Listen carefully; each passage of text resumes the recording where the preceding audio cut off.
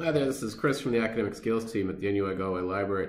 This is a short clip on a sequence of 4 steps that you can take to paraphrase from a text so that you're making sure to avoid plagiarism. So step 1 is to read the passage. So you want to read the passage. You probably want to read it a couple of times so that you get some kind of an understanding of the passage. I wouldn't read it too many times. What you don't want to do is sort of just memorize the passage word by word. You want to read it enough times so that you have some kind of an understanding of your own of what that passage means. So once you're fairly confident that you've got that, move on to step 2 and set the passage aside. So this is a really, really important step. You want to get the passage out of your field of vision. So if you're working with a piece of paper, just push it aside, get it somewhere else.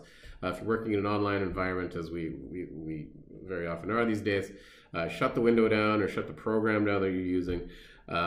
Make sure that you can't peek the passage. That's very important.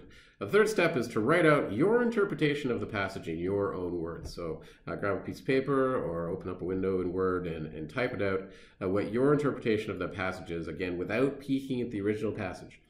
And then the fourth step is simply to grab the original at that point, once you've got your own text there. So you've got your text, you've got the original text, and compare the two and see where there's any spots in what you've written that look very much like the original, and consider whether or not you need to put those parts in quotation marks or your double inverted commas. So that's it. It's not rocket science exactly, I know, but there aren't really any shortcuts to doing this.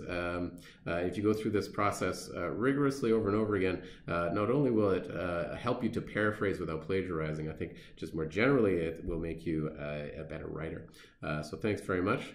I'll talk to you again.